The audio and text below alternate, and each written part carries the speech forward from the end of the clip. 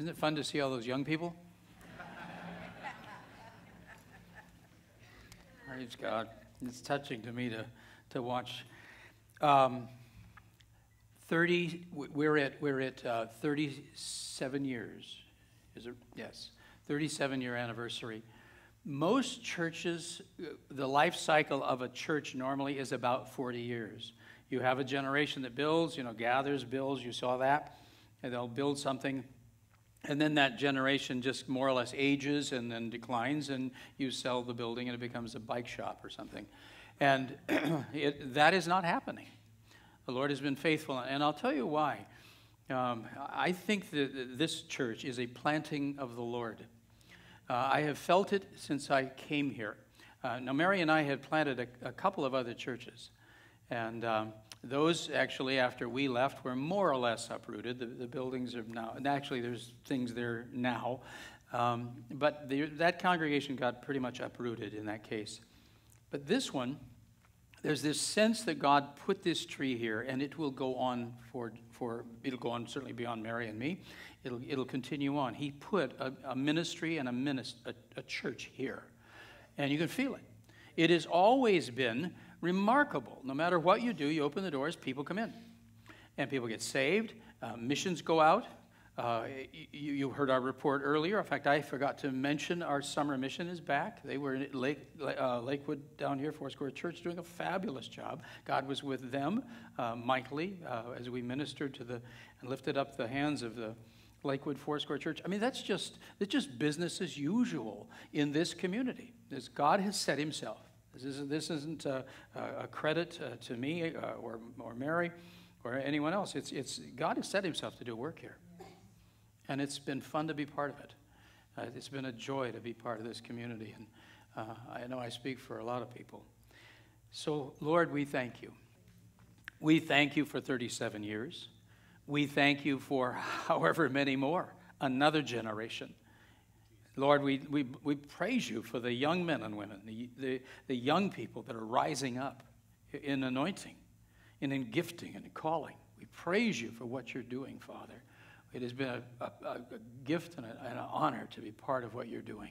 And we just commit ourselves to this day. We commit ourselves to this generation. We commit ourselves to be faithful, Lord, right through to the tape. So come, Holy Spirit, upon us today. Open our ears and eyes, soften our hearts. Grace us to hear the word. We need your word and we need your presence. With that, we can do anything. We can go forward. Strengthen us now. In Jesus' name we ask it. Amen. All right, we're in John chapter 8. It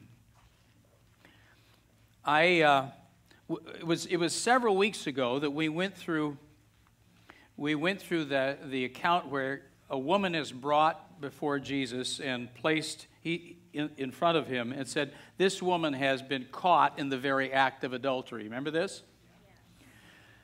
That actually took place the day after the Feast of Booths. And the day after the Feast of Booths there in Jerusalem is Simchat Torah. It's a day for celebrating the Torah, the first 5 books of Moses, the law of Moses, and a recommitment to it. And so on that very day, the Pharisees, the religious leaders, and these are ultra-Orthodox Jews, they bring this woman and put her in front of Jesus there in the court of the women. That's the one right outside the place where the altar burnt offering and the temple itself is. There's the big outer court of the Gentiles, but this is the court of the women. Right in there is where Jesus is teaching. They bring her, and they don't throw her on the ground. That's usually what you see in the movies. They just stood her there, and they said, we caught this woman in the act of adultery. The law of Moses says she should be stoned. What do you say? So they're now going to challenge him. Will he turn away from the clear instructions of the law of Moses? Will he go with it or will he not? On this day, Simchat Torah. What's he going to do? And you recall what he did? He knelt down and began with his finger to write in the dirt. And just sat there looking at the dirt and writing in this. And they pressed him further and they said, we want an answer. And he stood up and he looked at them and he said, the one of you that is without sin, you cast the first stone at her. Remember this? You cast the first stone. And then it says he knelt down again and with his finger started writing in the dirt again. We saw what that meant. There is a prophecy in Jeremiah. Now put this together. It's just really profound. There's a prophecy in Jeremiah in which Jeremiah says, my people, the Lord speaking through him, the Lord says, my people have rejected me, the fountain of living water, and have hewn for themselves cisterns. Those are where you dig a big hole out of a rock, and then you line it with plaster, and you store water in it through the rice. And it says they've hewn for themselves cisterns, broken cisterns that cannot hold water. In other words, they've turned away from me, the fountain of living water. The day before this, Jesus stood as the priest was pouring out water, remembering the rock that gave the water in the wilderness. And Jesus said, is anyone thirsty? Let him come to me and drink. And out of his innermost being will flow rivers of living water. He presents himself as the fountain of living water. And so then the next day, they put the woman in front of him. He kneels down and he starts writing in the dirt. Let me tell you the next thing Jeremiah says. He says, my people have rejected me, the fountain of living water, and have hewn for themselves cisterns, broken cisterns that cannot hold water. Their names shall be written in the dirt. Their names shall be written in the dirt, as opposed to written in heaven, in the Lord's book of life. You follow this? So there he is. They're all going to want to throw rocks at her. He says, the one of you that has fulfilled the law and doesn't deserve to be stoned, you go ahead and throw the first stone. And he goes down and writes their names in the dirt, as it were. I mean, that prophecy is very well known. It's still quoted. You go to Israel today, they quote it. Every time I go, I hear that one quoted. So this is a very live prophecy. And there he is writing their names in the dirt. Well, they had integrity. I got to hand it to those guys. Because one at a time, they just said, we're out. And they backed out and left. When they were all gone, Jesus stood up and he said, where are your accusers? And she said, there are none, Lord. And then he said, neither do I accuse you or condemn you. Then he said something else. What?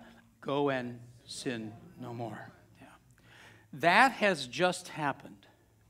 And I felt, we talked about it, and I felt like the Lord said, no, you got to go back and look at it again.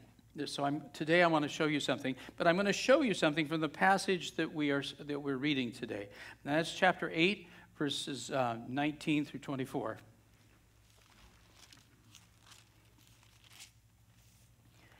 The debate goes, these religious leaders begin to argue with him, and we have this debate going, and Jesus says this. They were saying to him, where is your Father? And Jesus answered, you know neither me nor my Father. If you knew me, you would know my Father also. Would you say that line? If you knew me, know my Father also. Once more. If you knew me, you would know my Father also. This is a huge theme in the Gospel of John. Jesus says, when you see me, you see God. Everything I say is what I heard him say. Everything I do is exactly what I saw him do. As you watch me, you are watching God in the flesh, how he functions. You can tell what he likes, he doesn't like. You can tell what he thinks about things, how he handles things. When you watch me, if you knew the Father, you'd know me. If you know me, you'd know the Father. You follow this? He says to Philip later on, why do you say, show us the Father? Philip, if you've seen me, you've seen the Father. I mean, it couldn't be clearer. That's just what's going on right there. He says to them, you should see me and know who I am. These words he spoke in the treasury, which is an area of that court of the women, as he taught in the temple, and no one seized him because his hour had not yet come. And then he said again to them, I go away and you will seek me and will die in your sin. Where I am going, you cannot come. So the Jews were saying, and when it says Jews, it does not mean all the Jewish people, it means the religious leaders. The religious leaders were saying, surely he will not kill himself, will he? Since he says, where I am going, you cannot come. And he was saying to them, you are from below, I am from above. And he's not talking about hell, he's talking about the world. You are of this world, I am not of this world. And therefore I said to you that you will die in your sins, for unless you believe that I am, and does yours have the word he in italics? You know why? It's not there in the Greek. But the translators feel like something should be there, so they put he in, makes them feel better. For unless, it says literally, for unless you believe that I am, you will die in your sins. Let's look at our study guide. We're talking today about rules. It's getting confusing. Many Christians seem headed in opposite directions. One group is becoming more and more legalistic, pointing to all the rules in the Old Testament and insisting that they are eternal, which means they must be obeyed forever. Another group is becoming more and more lawless, pointing to the fact that when Jesus died for our sins, he died for all of them, so it doesn't matter if a believer continues to sin. They say everything is under grace. Both groups quote from the Bible to support their positions, but they say very different things and present a very different picture of God. One group is rediscovering the law, the other group is abandoning it altogether. So who's right and who's wrong? And what if both are wrong? Then how would we discover the right way? Are we supposed to obey all those rules or not? And the most important question of all is, how do we know for sure that we're right? Thankfully, there is an answer, a rock-solid answer. And it's not an answer that comes from someone's opinion or a clever argument. It's an answer that comes from God himself. But he doesn't tell us this answer. He shows us his answer. He lets us watch as he applies his own rules to someone who has broken the rules. And what we discover is that he is neither legalistic nor lawless. He's exactly like Jesus. Now, would you turn that over to your daily Bible study? I'm going to look at Sunday and Monday, and if I feel in the mood, I'll do Friday and Saturday. All right. Yeah. This is back to verse 19 that we heard. Their question is odd, these religious leaders asked of Jesus. They asked him, where is your father? We might have expected them to ask, who is your father? And if they had, it would have revealed that they were confused about who he meant when he kept referring to my father or the father who sent me. But by now, the religious leaders in Jerusalem knew the special relationship Jesus was claiming when he called God his Father. During an earlier encounter, John reported their reaction to him this way. The Jews were seeking all the more to kill him because he was calling God his own Father, making himself what? Equal with God. Look at that. So they weren't confused. They were offended. They were trying to mock him. They were daring him to show them God. In effect, they were saying, if you have such a special relationship with God, prove it. If he's your second witness that will confirm that you are who you claim to be, let's see him. Jesus responded, you know neither me nor my Father. If you had known me, you would have known my Father also.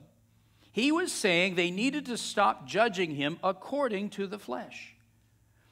If they really wanted an answer to their question, all they needed to do was observe the active work of God taking place through him.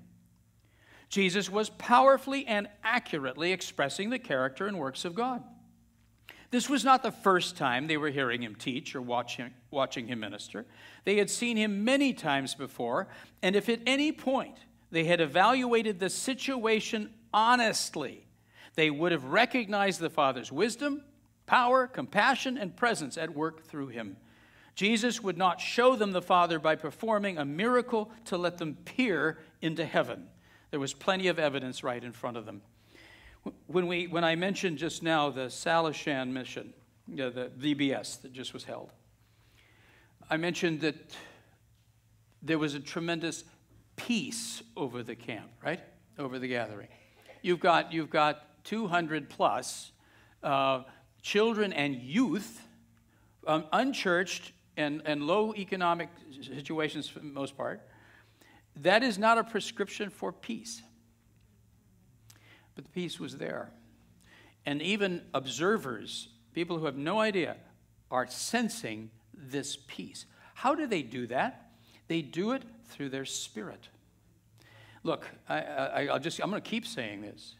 You are a spiritual being. You don't have to try. It isn't when you become a Christian. You're born that way.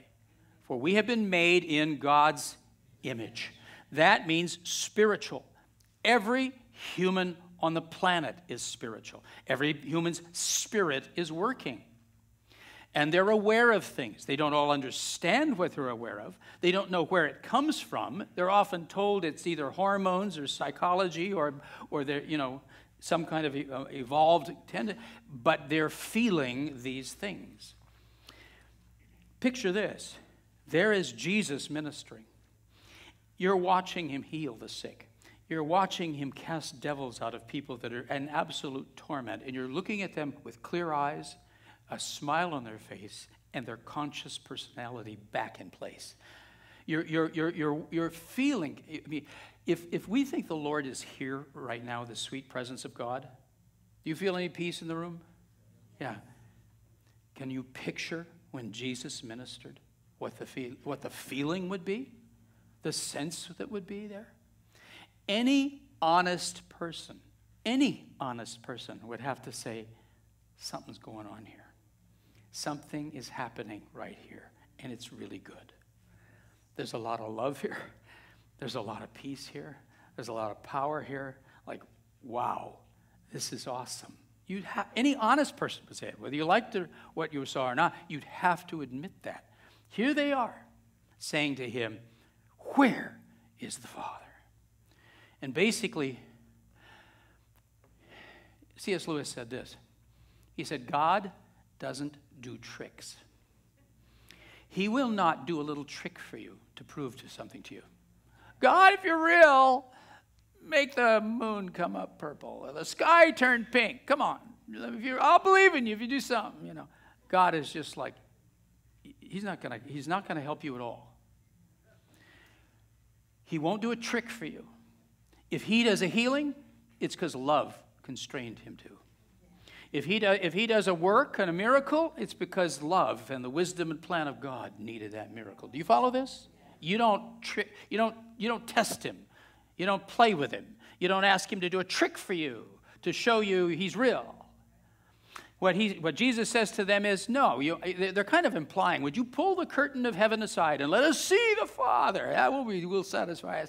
And he's going, if you're not honest enough and integrous enough to acknowledge what your heart and your eyes, you're seeing and feeling right now, if you're willing to deny those things clearly, showing you, pulling back the curtain of heaven won't make a bit of difference. You're hard, you're rebellious, and you're defying what your heart tells you already know. He said, if you don't see the Father in me, you wouldn't see him if I showed him to you. You follow this? Look, you can literally preach God by peace. Just the peace and presence and sweetness of the Lord in a place. People will walk in, and after a while they're going, so what's up with this? What's happening here? This is really something. What's going on in here? Right? They feel it because it's real. This isn't emotions. It's not hormones. This is real. I'm in the mood for Friday. Would you go? Yay. I want to show you how this ties in. Friday and Saturday. Jesus told these Pharisees, that they won't go to heaven because there is something they do not believe. What is it they don't believe? Jesus said they don't believe I am. And no, he didn't say what it was he is. It's possible he expected them to finish the statement with some of the things he had said recently, such as, I am the light of the world, or I am the one who knows where I came from and where I'm going. But it's also possible he meant by I am something that he was going to say at the very end of this conversation, that he is the I am who existed before Abraham. That means he is the I am who revealed himself to Moses at the burning bush. In other words, he's asking them to believe that he is the divine Son of God. And if they don't, he says they will die in their sins. When we read this dialogue between Jesus and the Pharisees, we might assume that he was asking them to believe something so unfamiliar to someone raised in Judaism that no one could believe it. Who could blame the Pharisees for doubting that this man who was standing there and talking to them was God's Son? That he could be the I am of the Old Testament. But in fact, John will soon say that many came to believe in him. And he specifically mentions that those numbers included Jews, meaning religious leaders or Pharisees. So that Jesus is saying, so what Jesus is saying about himself is not foreign to their ear. Their debate was not about could such a thing be, could God have a son, or could that son become a man? Their debate was about whether or not Jesus was the Son of God for whom they had been waiting. It's important to note that many of these people who were highly educated in the Bible believed his claim. Do you see what I'm saying? In fact, it gets worse. They all knew Lazarus, and when Lazarus died, they all went to his funeral. I mean, all these top leaders. Lazarus is a prominent figure and name, a very prestigious man somehow. So he's got all the top leaders are there and are staying at his house during a wake, while they're having the mourning season. And then Jesus shows up and says, Lazarus, come forth. And he comes out of the tomb in front of their eyes. That stirred things up. In fact, Caiaphas, who's a wicked man, he's the high priest at this point in time. He's an evil man. Caiaphas says, if we don't do something quickly, everybody's going to believe in him. All these Jews are going, yes, you are the Son of God. You follow this? The fact the trend is so strong, they got to kill him before everybody goes across. I just want you to see that. All right, let's go back to rules. The Bible is full of rules. Things God commanded us to do and things he commanded us to not do. Someone counted and said there are 613 of these rules in the first 5 books of the Bible alone. Rules about daily life, how to perform religious ceremonies, how to conduct civil government, how to manage business matters, and how to prosecute criminal activities. As you read through these rules, you soon discover they're not the sort of rules that humans make up on their own. Anyone who observes these rules ends up living life very differently from those who don't. At their root, God's rules are designed to teach us how to love him and how to love each other. And each rule has been given to us as an expression of his love for us. These are not rules he's just sort of sticking on top of us and saying, I want you to do these things or else. These are expressions of his love for us. He is calling us upward. Say upward. He's calling us upward to become like him. Peter said, like the one who called you to be holy yourselves, be holy yourselves in all your behavior, because it is written, you shall be holy, for I am holy. Yeah. You got to see this. This is becoming very real to me. When God gives these standards, and you can think about the food standards he has, you can think about the sexual standards he has, you can think about the things he asks financially, the worship he asks of them, all of these things. You can say, those are just a whole bunch of rules. What it is God calling us upward. His thinking, you are my children, not my little subjects. You are my children, and I'm raising you up to become like me. I don't do that stuff. I don't want you doing that stuff. Now, come on. Is there a parent in the room, is there a parent in existence who has not said this? I don't care what the neighbors let their kids do. You're not doing that because you're and fill in your last name, right? Our family doesn't do that. Yes? God is saying, I don't care what the neighbors are doing. You're not going to have sex like that. You're not going to eat that garbage. You are not going to talk like that or treat the poor like that. Why? You belong to me. You're my children. Our family doesn't do that. And it's a matter of being lifted upward. Look, this is where we're going. This is the whole goal of the thing. You and I are becoming children of God. It's not just about getting saved and living someplace with a harp. It's about being lifted up into a relationship with our Father forever. We will shine like Christ. We will be like Christ. You're on your way to something that is absolutely wordless. You can't describe it. This is where we're going. It's what the Bible says. I didn't make this up. I couldn't. We're being called upward. Say upward. Yeah, you're being called upward. His standards all are lifting us upward. Some of the rules are stern. Some have punishments that are severe, even calling for death. But as we'll learn today, God doesn't give them to us to hurt us, but to bring us back to Him. His goal is to correct us, not destroy us.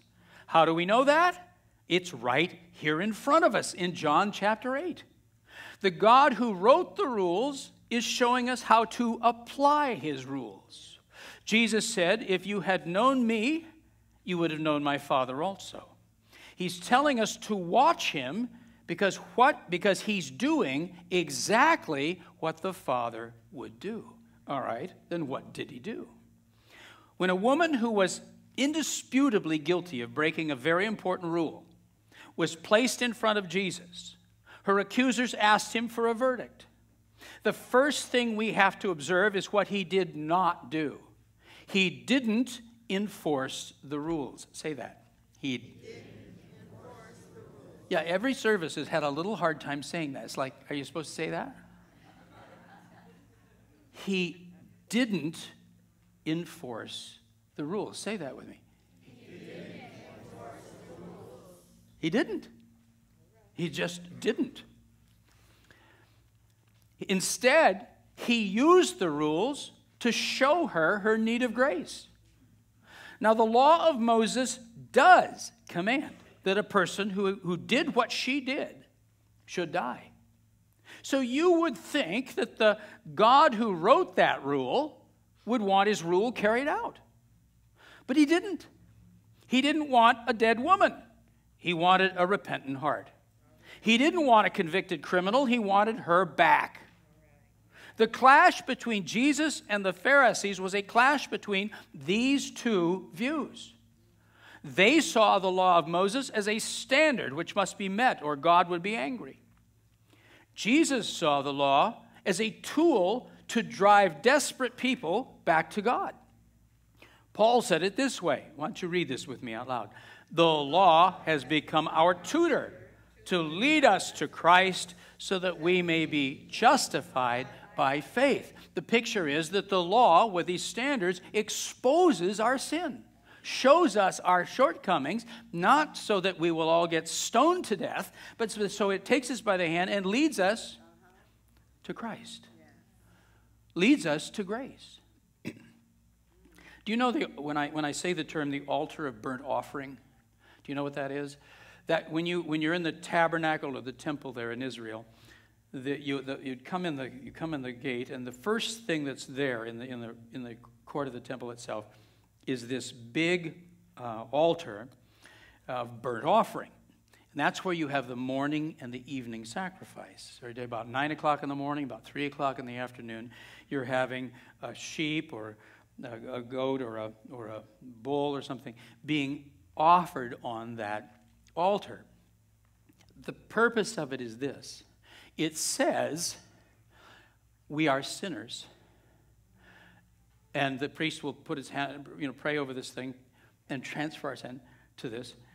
And Lord, we call on you as the smoke goes up. We are calling upon you for mercy. There's an alarm in our spirit that we need forgiveness. You know, when you when you look in the Old Testament, I'm reading through the Old Testament. You're reading through the Bible too, and as we read through it, you will find that there's these renewal times where people come back to God.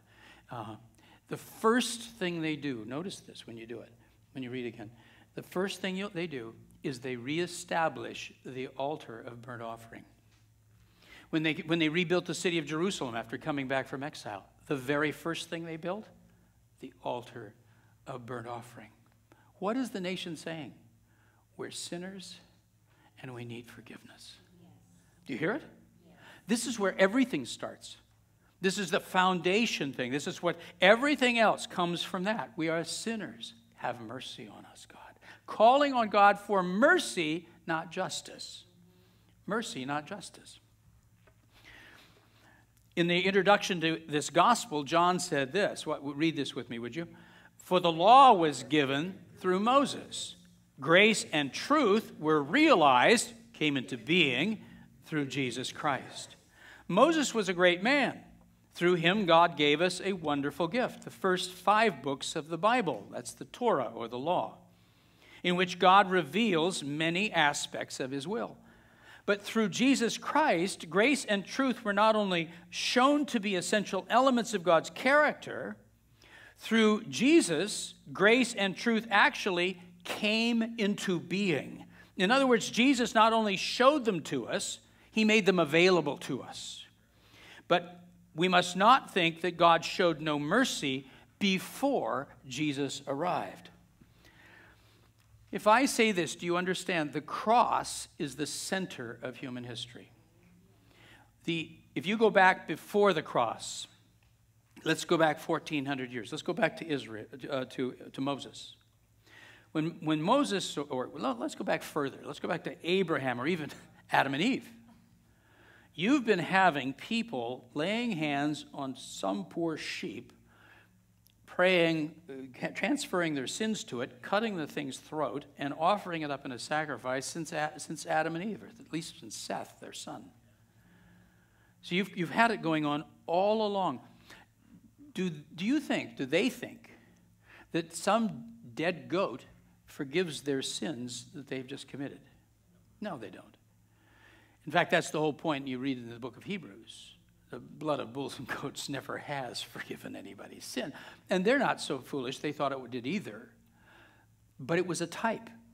It was a prophetic illustration, a symbol. They didn't know what exactly would happen, but they knew that God would somehow supply a sacrifice for their sins. And it would involve death.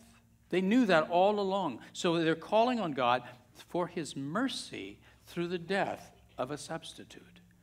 Remember when Abraham is there on Mount Moriah and he's about to sacrifice Isaac, after God gave him a ram caught in the thicket and spared his son, Abraham named that place Jehovah Jireh, which means in the mountain of the Lord, a sacrifice will be provided. He will provide his own sacrifice, his own ram caught in the thicket on this place. It was within a few hundred yards. Jesus died on the cross.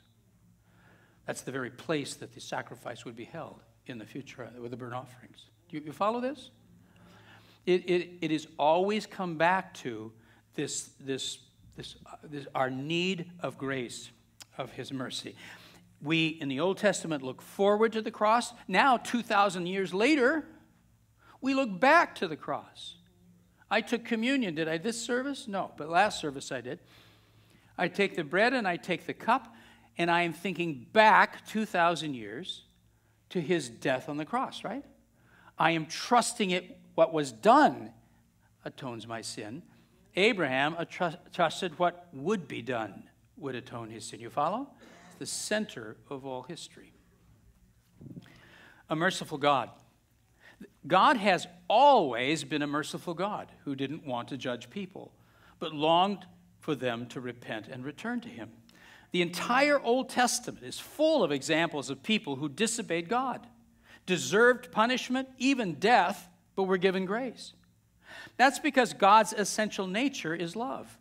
But if people forget that fact and forget that he is a savior and take those rules at face value, the result is that they end up fearfully trying to keep each rule so God won't become angry and demanding everyone else do the same.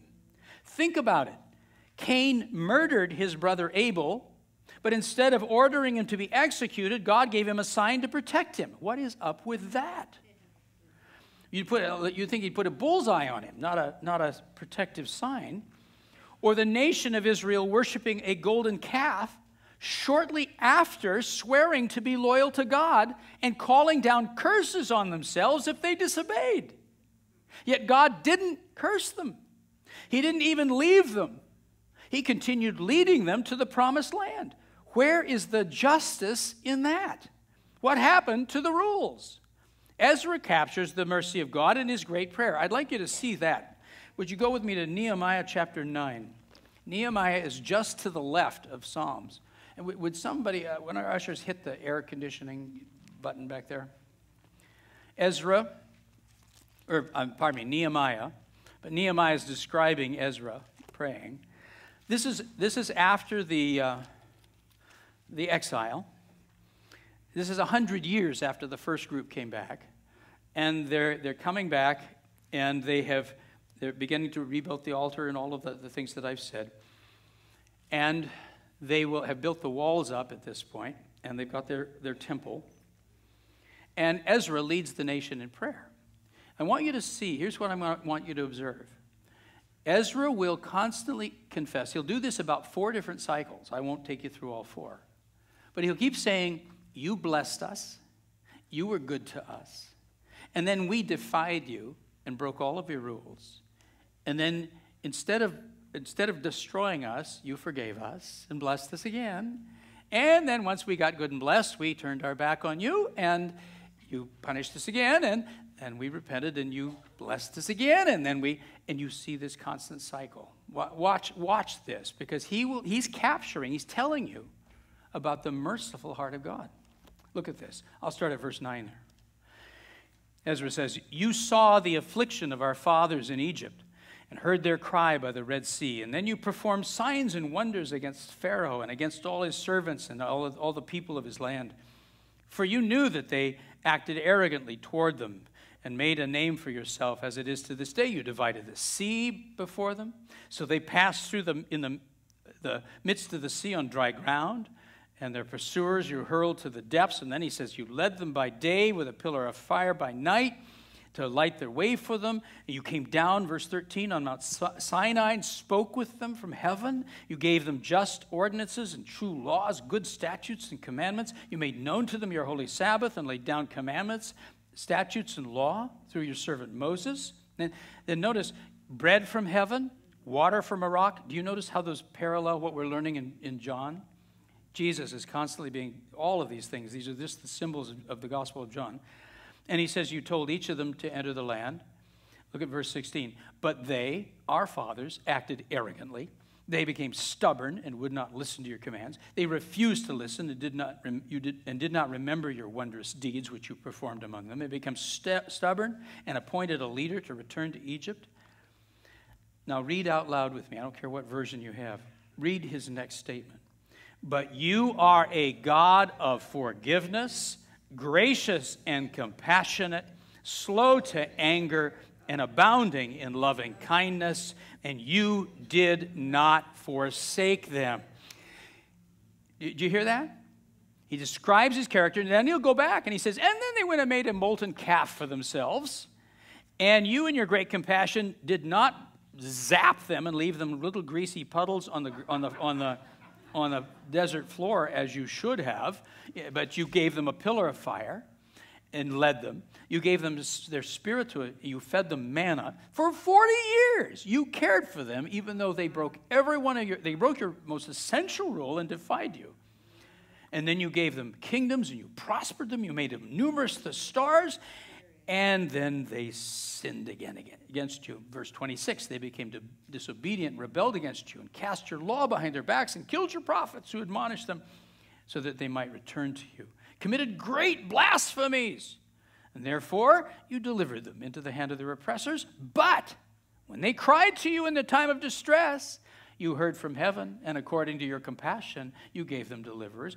Verse 28, but as soon as they had rest, they did evil again. Come on, is this encouraging? The God who wrote those rules, who said, if you break them, I will abandon you, I will zap you. I mean, go through the list. I mean, you get crickets and mildew on top of everything else. It's just, all of this is going to fall on you if you do it. And then they did it. What's the matter with him? Can't he read? It says right here, he's supposed to destroy them. But he kept being merciful. I want you to see something. Jesus is not introducing a new concept. He is not throwing out the God of the Old Testament. Don't ever let people tell you that. Some mean old God of the Old Testament. Jesus is being the true prophet right now. And he's saying, it has always been this God. He has never wanted dead people. He's always wanted repentance. He is as accurate as Isaiah or Jeremiah, or he is speaking the word of the Lord and bringing the confusion and the misuse of the law right back into clarity. I won't keep going because he keeps cycling. Here we go. Let's go back to our text. He replays for the nation their entire history and shows them how many times they deserve total destruction. Yet God kept giving them mercy. In other words, he didn't follow his own rules. So when Jesus does what he does, gives mercy to a guilty woman, he isn't inventing some new interpretation of the law. He's reminding the Pharisees how their God has always, it gets me every time, treated their people, his people. He's reminding them how their God is merciful. What didn't he do? As we've seen when a guilty woman was placed in front of Jesus for judgment, he didn't enforce the rules, but he didn't change the rules either. He left God's moral code firmly in place and warned her to bring her lifestyle up to God's standards. After her accusers had left, he said, and I don't condemn you either. Go, from now on, what? Sin no more. He said the same sort of thing to a man he healed by the pool of Bethesda. He said, behold, you have become well. Do not sin anymore, so that nothing worse happens to you. And he doesn't mean you'll get polio next time. What he's saying is, if you don't repent, when you get on the other side of death, it gets way worse. In the Sermon on the Mount, Jesus said this, do not think that I came to abolish the law or the prophets. I did not come to abolish, but to fulfill. For truly I say to you, until heaven and earth pass away, not the smallest letter or stroke shall pass from the law, until all is accomplished.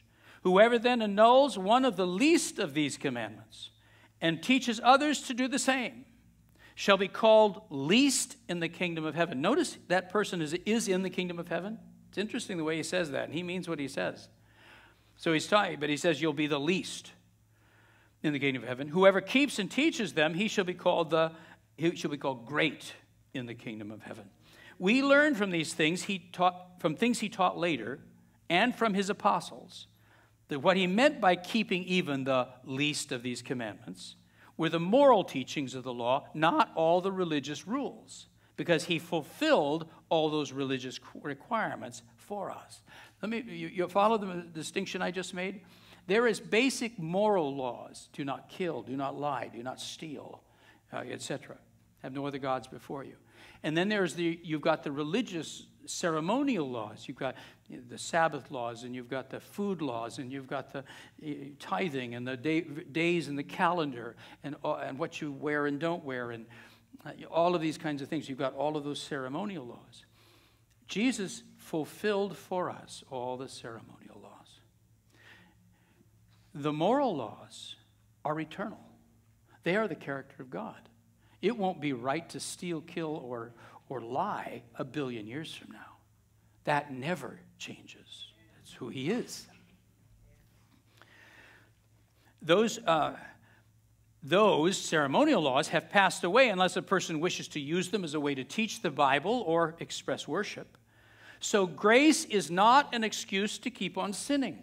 It's the opportunity to keep on trying. That is so good, and I wrote that. So I'd like you to read that out loud with me, if you would. So grace is not an excuse to keep on sinning. It's the opportunity to keep on trying until we learn how to obey. See that? Grace is a father giving us mercy and time and his help while he's raising children. It's not a judge looking for a verdict. It's a father raising children. What does he want from us to do? The same thing.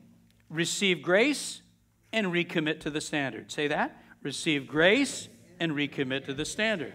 Give grace and help people reach the standard. Say that.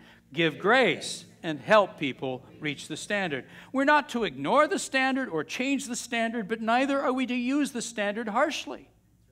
We must always hope that a person will repent, not that they be given the justice they deserve. Here are some guidelines to help us understand how we should and should not use God's rules. We should let his rules convict us of sin and drive us to repentance and grace. We should not use them to try to earn our salvation or gain favor with God. We should let God's rules teach us how to live godly lives. Paul said, all Scripture is inspired by God and profitable for teaching, for reproof, for correction, for training in righteousness.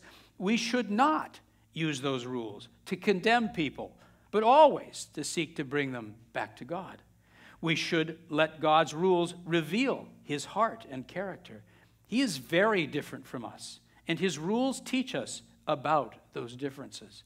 We should see his rules as a gift of his love, calling his children upward to become like him. How can we be sure of this? Because we just watched Jesus apply those rules.